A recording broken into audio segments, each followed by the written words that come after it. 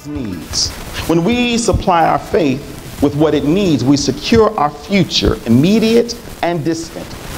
When we supply, watch this, when we do something with the faith that we have, we secure our future, immediate and distant, with the assurance of God's plan at work, power in operation, and presence in the midst of our lives. Is that good?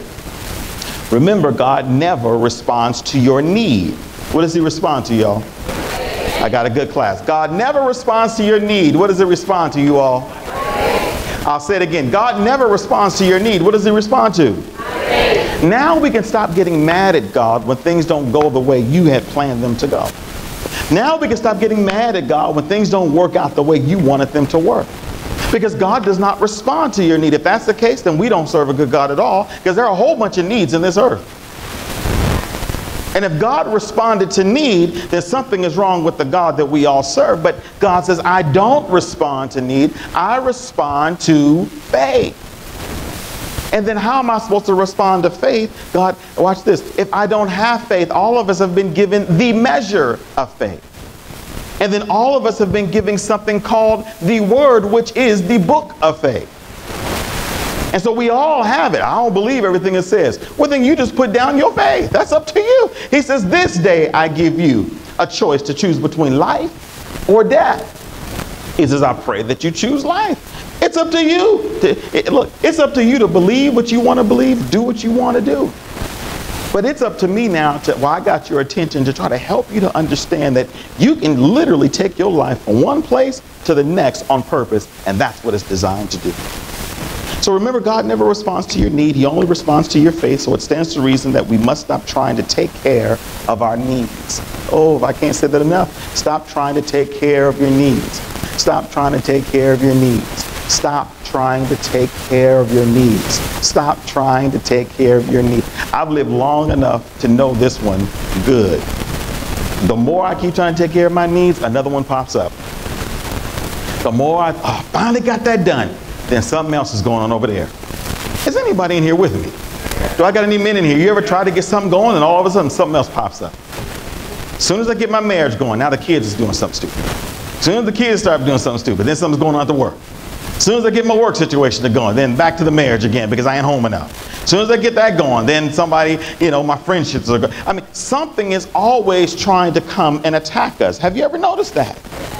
So then this notion of living in this life and nothing ever happening is a fallacy. It's never going to happen. And let me say this, if nothing is going on in your life, then you're not living by faith. Faith does not, watch this, faith does not stop things coming. I'm flowing. Can I flow? Faith does not stop stuff coming at you, but it does shield you from ridiculous things. Yeah, it doesn't stop anything from, as a matter of fact, it turns up the heat on things coming at you, but it is a clear shield from all of that stuff that is going on in your life. So we must stop trying to take care of our needs and start taking care of our faith. So today, stop trying to take care of your needs. Tap your neighbor and say, stop trying to take care of your needs. Stop trying to take care of your needs. That should be a relief right there. That's a relief. No, seriously, I'm trying to tell you. That should be a relief. I don't get it, Pastor. I don't understand that. Okay, because the bills got to still get paid. Well, listen to me. If you are living or dead, something still got to happen. So watch this. You might as well do it the correct way. How do I take care of my faith? Claim the faith that you already have. Open up what God's word says and let it come out of your mouth to build up your faith. When faith begins to come out of your mouth, which is the word of God, revelation comes, which comes ideas on how to take care of the need. I'm getting off script so I can just help y'all. Did y'all get that? Pastor, what do you do, Pastor? I step back and I look at all the many things that I need to do. But I look at God's word and I say, okay, Lord, what does your word say? And it is from God's word, because I already have a measure of faith, I already have the measure of faith, then God does something with his word to speak to me in my current situation to give me instructions on how to take care of whatever need may be before me. Sometimes he may say, leave that alone. Leave that alone? God, them folks is on me like right now. Leave it alone. I don't get it. I know. Trust in the Lord with all your heart. Don't lean to your own understanding. What are we doing this by? By faith. Faith is what? The substance of things that are not seen. Amen. The substance of what? What is it? What's faith? Yeah. Thank you. Thank you. Thank you. Evidence of things not seen. You already know that, right? I'm trying to get this point out. So then, if this is faith and I'm not going to actually see it from my eye, then I'm going to have to trust when God gives me something. I read his word, I get revelation, and I begin to do it. Guess what I'm doing it by? Is that good? That's living, as the Bible says, yet I walk by faith. That's walking by faith. You cannot say that you walk, watch this, by faith. You cannot say you walk by faith and you have no word. When you say you walk by faith, that means there must be word associated with it. Now, this is where people are like, oh, see, now there you, well, then I don't know what to say for you, but you keep on doing what you're doing then, if that's what you need to do. But if you want to walk by faith, if you want to walk by faith, that means you must walk by what God's word says.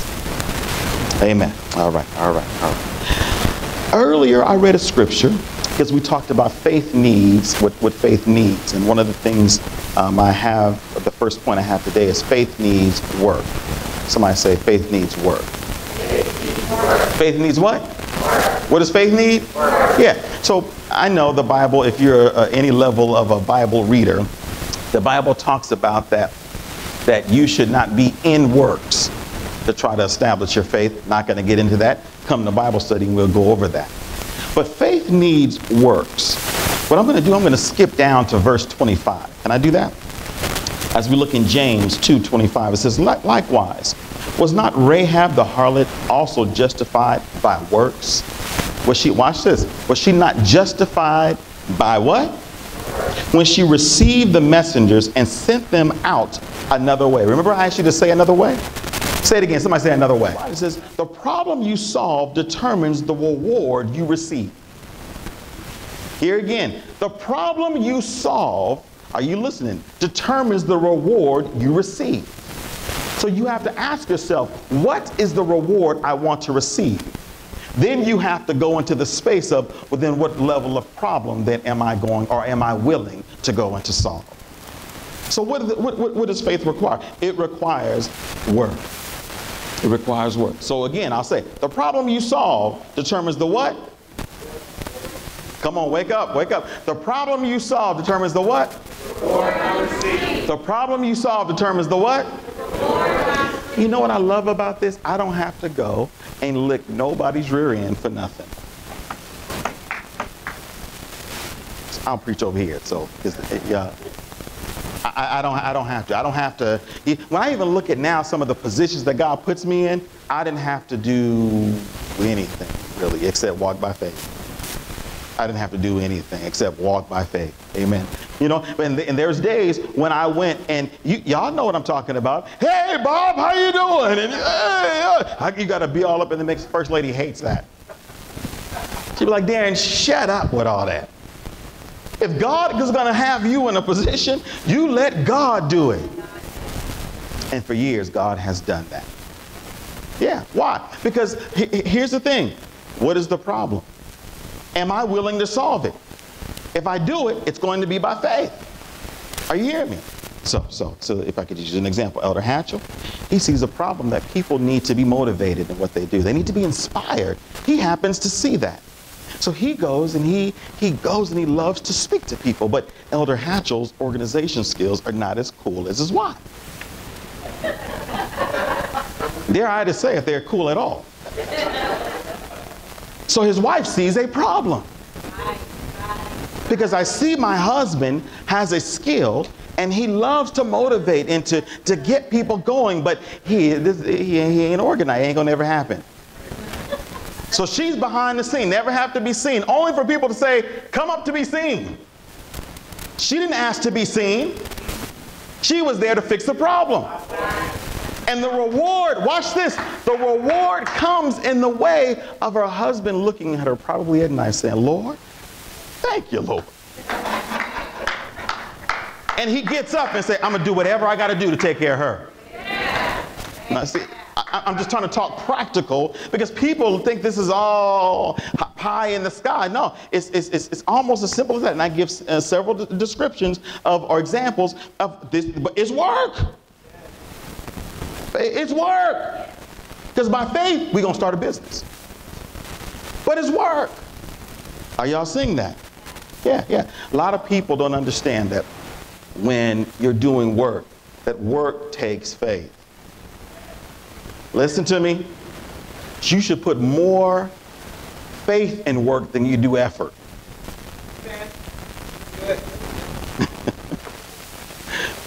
Now you need to look at me in my face.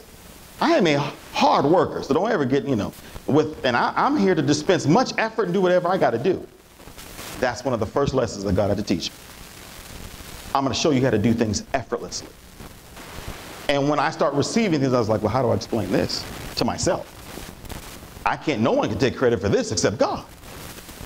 I mean, it wasn't about people. It was about God showing me like, God, you're doing this. And guess what I would do? All right, that's good, God. I got this now. I got it. And guess what I do? Mess it up. By putting what? Effort. Doing what? This is what I think should happen. I got this now, God. I got this now. Mess it up. And then I say, and then when it messes up and I can't fix it up, all right, Lord, I'm back to repenting. All right, Lord. All right, God. All right. So, okay, Lord, would you help me again? Sure, Darren. Okay. And we're back on, me and God back again. We're rolling. It's popping. And all of a sudden, look at me. Oh, I'm popping. So, see there, you see, and God in the back, like, see, look at him. Talking to my ministry angels, look at him. There I go again. And it scrubs again. I'm like, what's wrong? Here I am. What's wrong with me? Why did I go back? Because I feel, watch this, I feel lazy if I'm not doing something. I feel lazy if I'm not at the top. I got to work till I can't even, I feel lazy. One time God had me get up and sit and just look. I said, oh, I'm so uncomfortable. Oh, this makes no sense. Oh, God, this can't be you. Then I got to the scripture, be still. This is faith. And know I'm God. Woo! I start coming up with ideas. I start seeing things differently. I said, oh, I was getting ready to move, but move in the wrong direction, just off a few degrees. When God said, if you could just give me one day and just stop and just let me speak to you, I can shoot you in the right direction. Get up and do exactly what God says. Things that did not work start popping off working. And people will come say, wow, that's how you do that. I mean, really, it's like you can't teach it. You can't really, I don't know. I mean, I stopped for a moment, right? And then God told me what to do. And then I did it. Then we can't give a class on that, really. You can, but you can't. Because everything is so unique to what God is trying to do for each and every one of us. Are you hearing me? So faith needs what? It needs work. And the problem you solve determines the reward you receive. Amen? What does faith need? Faith needs patience. We talked about that before, right? Patience is the weapon that forces deception to reveal itself. In Galatians 6-9, it says, let us not get tired of doing what is right, for after a while we will reap a harvest of blessing if we do not get discouraged and give up. That's what people do. They give up. I sit around a lot of times and wait for folks to give up and just get the scraps from that. You want to do real estate? Wait for somebody to give up and just be there. Amen. Just wait for somebody to give up and just be there. Because when they give up, then you can buy low. That's just a little tidbit. Amen. But you got to be patient. You can't be like, I got to be rich right now. It don't work like that. It don't work like that. You got to be patient with people around you. And God said, God, help me with my patience. Then God sends you people that work your patience. I mean, you're not hearing what I'm saying. We were out of the country. And there was a moment, me and First Lady, man, it was like, God, did you send her to work on my patience? She was just on my nerves, just constantly on my nerves, man. I was like, and I discovered, look, and I was actually doing this message. I was like, oh, you must be working with her for my patience. It happens. And so you can't be going left and going off, and you have to say, God, what is it that you want me to see? Are y'all hear what I'm saying? Because why? I don't want to give up the blessing that is in my life by going off or saying I quit. Tap your neighbor and say, I'm not going to quit with what belongs with me. Yeah, I'm not going to quit. I'm going for it. Going all the way. Going all the way. What does faith need? Faith needs a problem, an assignment. What do you get up for in the morning? It needs a problem, an assignment. Your assignment on earth is simply the problem God gave you or created you to solve. Your assignment on earth is simply the problem God created you to solve. Meaning this, I'm not talking about problems that you're making, but I'm talking about there's some things that just kind of seems to be on you. Let me say, let me give you an example. I woke up one day and discovered I was black. I'm talking when I was little. Amen? Now, I don't think he's here, but my brother right underneath me is very light-skinned. And he didn't know that he was black until like we were in elementary school. Everybody kept calling him like, are you white? And they didn't think we had the same parents and all this other kind of thing. The point was is that he didn't know that he was black. And I had to tell him, we were like first grade. I said, you black? What are you talking about? Well, they keep saying that we don't got the same mama and daddy. I'm like, well, we do. We didn't know. We didn't know. It's just, but watch this. As we start to grow older, we discovered that it was a problem with me being darker skinned. People begin to, and this is the reality. People treat you different. Me and my wife had this conversation. It's like, it's different from you, a light-skinned woman with all these light eyes walking into place, from a black bald-headed man walking in saying, you know, give me a piece of steak or whatever. You know, it's a different thing. See, people get uncomfortable when you talk about stuff like this. But it's the reality. It's real. If you're not, we judge each other in the own black community about our skin color. In our own community. We were taught to do that years ago. So don't get uncomfortable. Just listen to what I'm saying. Oh, you know, you got thick lips and you got kinky hair. You're made to not love yourself. So you try to change yourself. Lord, help me. You try to change yourself to look like something that you're not. When God didn't make a mistake with you. Amen. So I came to understand that I had to learn how to love myself. I became a fan of Darren Barron a long time ago. And let me tell you, that thing worked. Amen. And so if my wife is pretty, I pulled her because I love me.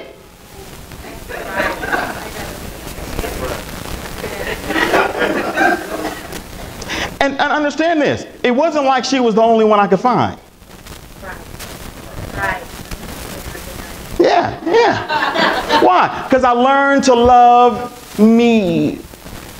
I would watch people that would be in the world far more attractive, and they'd be saying, how do you do it? And I would, my answer, because I'm a player. That would be my answer, but that's not the answer. That's not the answer. That's shallow. That's because you don't know. No, the answer is because I learned to love me. I learned to love me. And so all it was is that I just learned how to take a problem and do something with it. Because a problem in this particular society that we're in, it may be a problem, but I'm not going to let it reign as a problem for me. So the thing is that if you're in a situation and you don't like your circumstances and you wish your situation was better, you know, if I had those circumstances, I'd be rolling too. You wouldn't. You don't know what you do.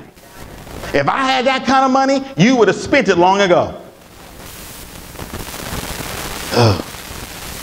So your assignment on earth is simply the problem you were created to solve. So I was born black. So I'm created to be beautiful and black.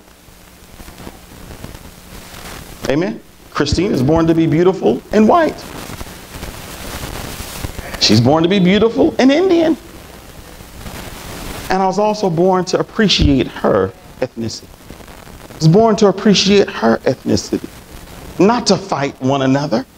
That's of the devil for us to be sitting up fighting one another over skin tone, over thick lips, over all this other kind of stuff. It takes faith way out of the equation. God can't do nothing with that. Are you hearing me? So when we hear these presidential elections and all this other kind of stuff, and you hear a man say, look at my black person over there. I ain't mad at Donald Trump. It's just, honestly, I'm not mad at him. But when you're around that, that's all you know. I used to work with people like that. I used to be that black person. Look at it, wasn't I? Yeah, I would go there. Look at my, look, he's a great family man. Look at my Negro right here. See, people don't like to hear that, but that, I mean, I don't care what y'all think. That I was in corporate America, and I was the token one. We go places. People don't like hearing this stuff, man. It became, watch this, and then but then if I get one time when I got threatening, that's when I got a problem. When I grew my hair out and got my beard going on and dressed in all black, then all of a sudden I knew we shouldn't have.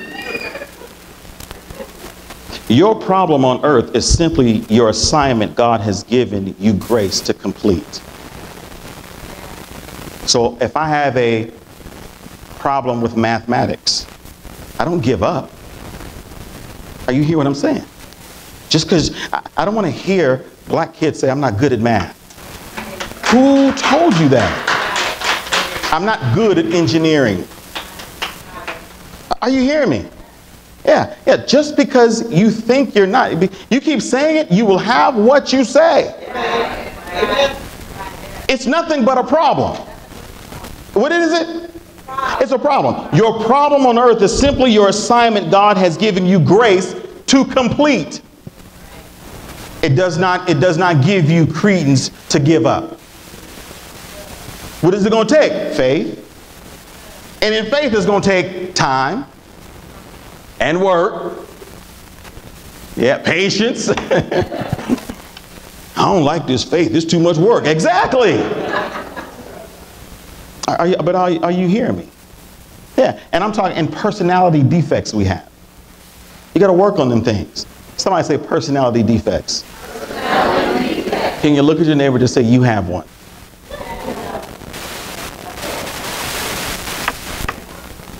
We all have personality defects. The more you talk to somebody, the more you discover, like, oh, there it is. I like them. You ever been out with somebody and you're like, I like them, but.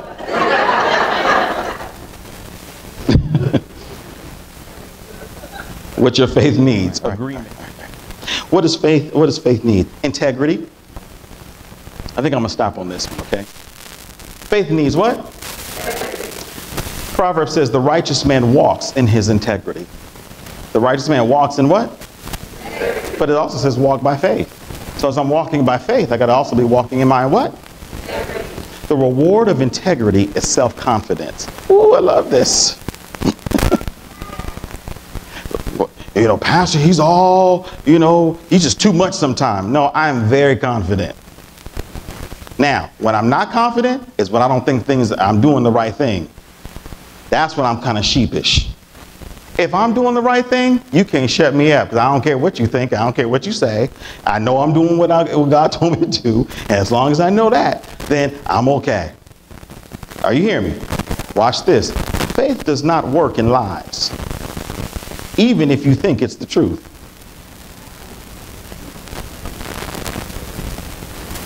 Oh, I'm walking by faith. You a lie. The Bible says, let every man be a lie and let God be in truth. So then you think what you think is true. This is my truth. But your truth to God is a lie. Thus you don't walk in faith. And then you're wondering why things are not. See, some of you are like, well, things are good enough because I'm living just as good as John and Bob. But God says, I wanted you to live on the level of Brad and Ken. You're living beneath your level because you're going by your own truth instead of the truth, just like the faith, right? And when you go by the truth, then you'll start to see some different results in your life. On your own effort, you've done this. So what would happen if you gave God your life? Integrity is awesome because all it is truth. I love integrity. Just do the right thing, the right time. Don't lie, don't cheat, don't circumvent. Just do the right thing. Now we got to define what's right. He tells me what's right. I do what's right. But too many people have taken what's right and they flipped it to be what's wrong. And so then you see people out, which is insane to me, under God's word, to be sitting up hating people and shooting people in clinics and that kind of stuff. That is not of God. That is not of God. Or to go out and shoot folks just so you can, because this is what God's word said. You are a maniac. I need to quit saying this because folks be trying to hit me back and say stuff to me that I don't know. So, don't be, hey, just edit this out. Amen. It's scary when you get out there a little bit. People are crazy out there. But I'm just trying to get you as my departing words to you. What does your faith need? Your faith needs integrity. Faith, and don't forget this, faith does not work in lies. So you will not have to be, but when you are in truth, faith always works. When? Always. And when faith works, you can feel it, you can see it, it is evident, it is clear. Even if you think it is the truth, though. You could be thinking something is a truth, it could be the lie, it could be a lie. There's a lot of people who try to pull out what they want to hear from the word instead of what it actually says.